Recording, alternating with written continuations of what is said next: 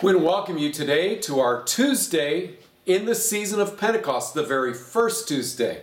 This, of course, is the longest season of the church year. It begins with the gift of the Holy Spirit and the celebration of that, and we're going to take a look at that today. But let us begin with some prayer.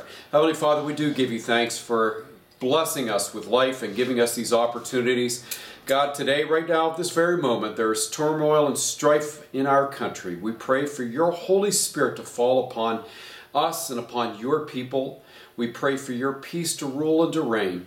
And we just ask your continued protection, and you ask you to help us to look forward to the future, that you would transform us as your people, that we might be more a reflection of your love. For we ask this in Jesus' name. Amen.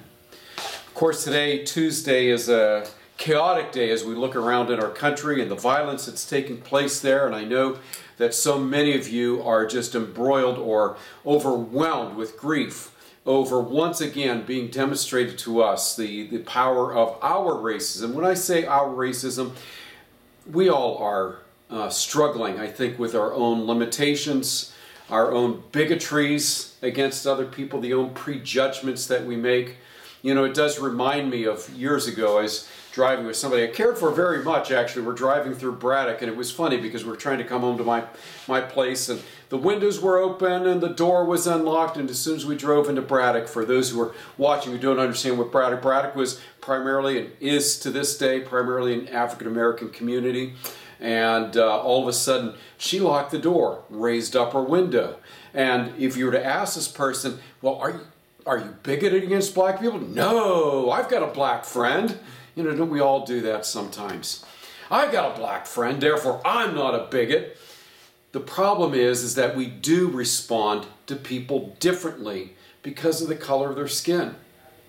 On my track team, you can see I'm wearing a track shirt today from Trinity Christian. I can tell you for a fact that my 15-year-old boys that are black are treated much differently than my 15-year-old boys that are white on the track team. A 15-year-old boy who is white is still treated, oh, he's just a kid. He makes a mistake. Oh, well, 15-year-old boy who is black, well, he should know better. I can tell you for a fact they are treated as though they're much older because they're black, because they appear to be more of a threat. And so these are the types of things that the Spirit of God needs to move within us to excise this type of bigotry from our lives. I want to take a look at the Spirit in our lives. For the day of Pentecost is a celebration that we believe that we can be touched and transformed, and we need to be touched and transformed. And so let us take a look at Acts chapter 2. When the day of Pentecost had come, they, the disciples, were all together in one place, and suddenly a sound came from heaven like the rush of a mighty wind, and it filled the house where they were sitting, and there appeared with them as tongues of fire resting on each one of them. A couple of themes as we look at this. When we hear about the big, mighty wind. And what is the wind? Well, we think of that as the Spirit itself. That God was in some way moving. Okay? This is very particular. I want you to pay attention to this. In the Old Testament, when was the Spirit moving? Oh, I pulled this up. Let's take a look. Genesis chapter 1. In the beginning, when God created the heavens and the earth was without form and void, darkness was upon the face of the deep, and the Spirit of God was moving over the face of the waters. The wind of God, the Spirit of God, the Ruach. That is the wind of God that moved upon the waters. Something brand new and exciting was about to take place. Oh, there's another time that the Spirit of God moved. So again, Genesis 1.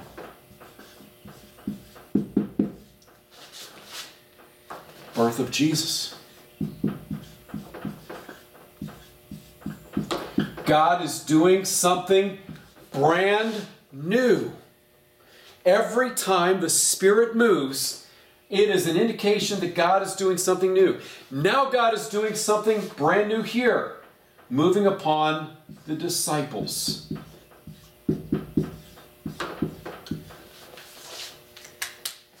In fact, we go on and we find out about these tongues of fire. Okay? Do you remember when John the Baptist told about the one who is coming. He said, I baptize you with water, but he will baptize you with what? Oh, this isn't going to be very good. I'm sorry. I wish... There we go. A little bit better there.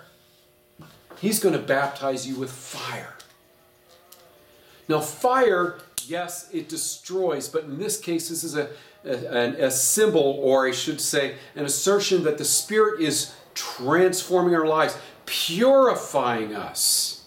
You see, fire brings purification.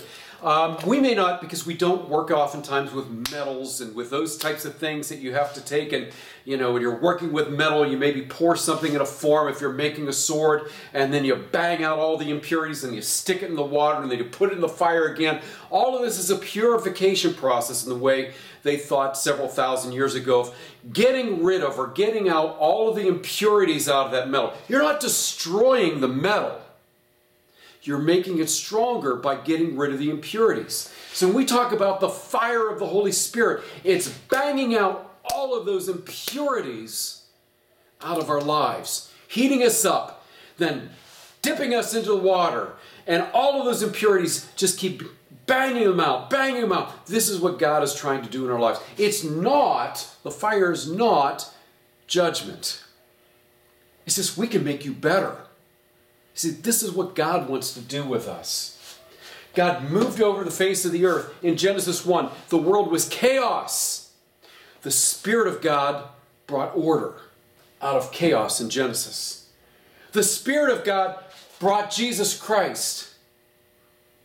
Hope for the world. The Spirit of God is now working in our lives to drive out those impurities, to make us stronger, to make us more effective tools that God can use to bless the world.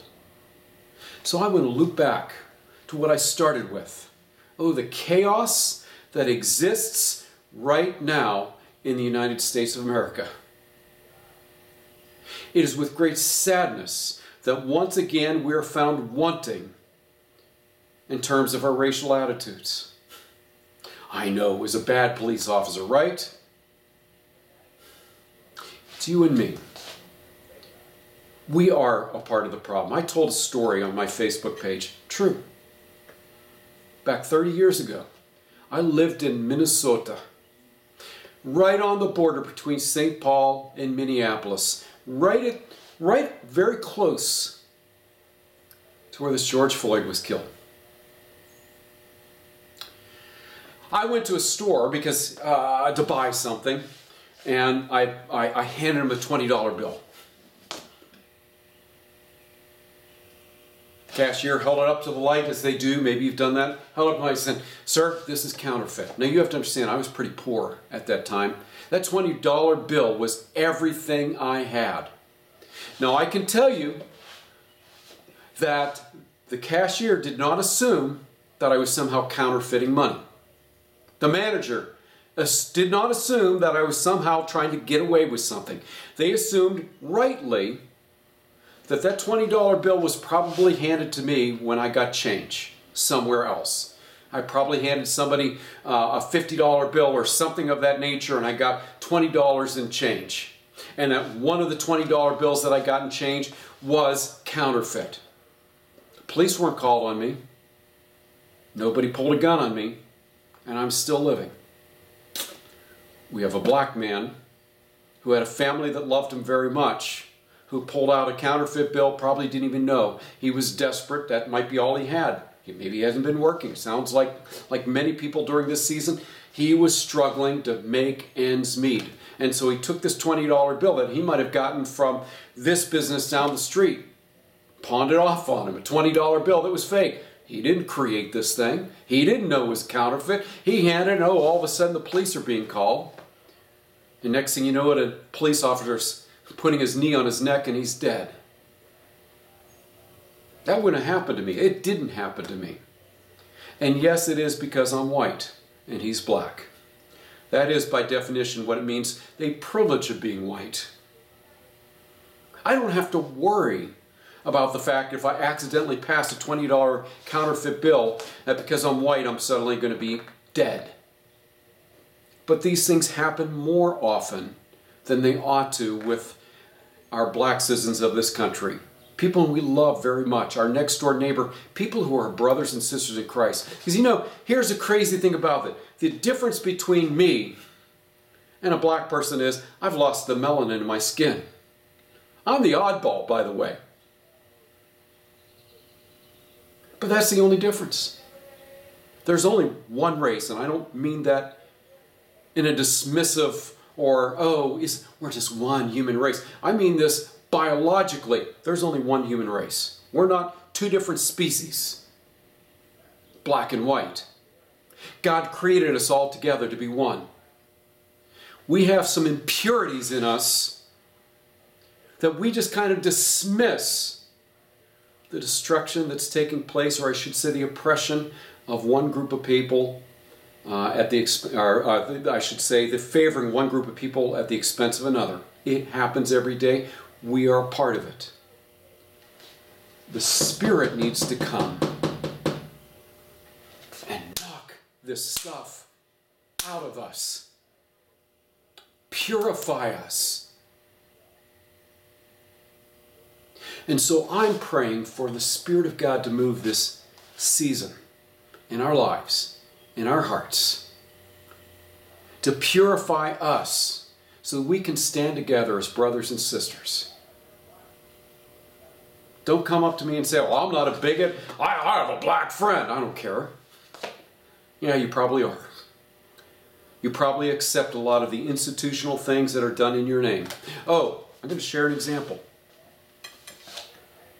About, 15 years ago, there was another black man. New York City. He was killed by police officers. Again, I'm going to tell you why. Because he was trying to sell some cigarettes that he had rolled up and made on the street. He was trying to sell them for $1 or $2, trying to put food on the table for his family. It was kind of his entrepreneurial effort to feed his family. He would go and buy tobacco. He would go buy the rolls, I don't know, whatever they're called, the paper, and he'd roll up his cigarettes and he'd sell them for $1 or $2. He'd make a little bit of profit. He'd put some food on the table for his family. Seems relatively harmless. Oh, except for the fact that the mayor and the council of New York City decided that they wanted all the taxes they could get and all the profit they could get from everybody. This was untaxed money. And so they passed a law. Well, we want this tax money. So you're not allowed to go and do that. You can't sell these cigarettes. Now all of a sudden they said, let's enforce this law. Well, who does this unproportionally affect? I don't think anybody sat there and said, well, this is going to affect black people at a greater level than it does white people. But the truth is, it affected black people more than it did whites. There are a lot of reasons for that. Because of institutional racism that goes back years and years and years and years in this country that we haven't addressed, that we don't want to address because I'm not a bigot, I've got a black friend. That's why we don't address these bigger issues. So this man was selling a cigarette butt because the council of New York City wanted their money. This law was enforced disproportionately against black folks as opposed to white people. Because white people, after all, they own the companies that sell cigarettes legally. And now he's dead. Because he was trying to make an extra $1 or $2 for his family. Don't see a problem with that. Intentionally or not, we often pass laws, regulations, do other things that disproportionately affect negatively our brothers and sisters who are black. Not intentional, not always, but it still affects them negatively. And so what we need to do is we need to have the Spirit of God come into our hearts and pound out these impurities, the ignorance and also the intentional. Those things that we do, we know we're doing to harm people, and those things that maybe we just don't think of. The good news is that we believe in the Spirit, and we believe that the Spirit can purify us and make us stronger and better, and we can overcome this season. and truly, truly treat our brothers and sisters with peace and with justice. Let us pray. Heavenly Father, this is certainly not where I was expected to go today with this Bible study, and it is quite okay if people respond negatively to what I just said. I get it. None of us wants to believe that we're part of the problem. I am part of the problem. And so I pray for your Spirit to come upon me today and knock out those impurities in my heart so that I may be a stronger witness of the love of Jesus Christ. We just pray that you continue to draw us together. We pray for a country caught in conflict and turmoil. We pray for your healing and peace. For it is in Jesus' name we pray. Amen.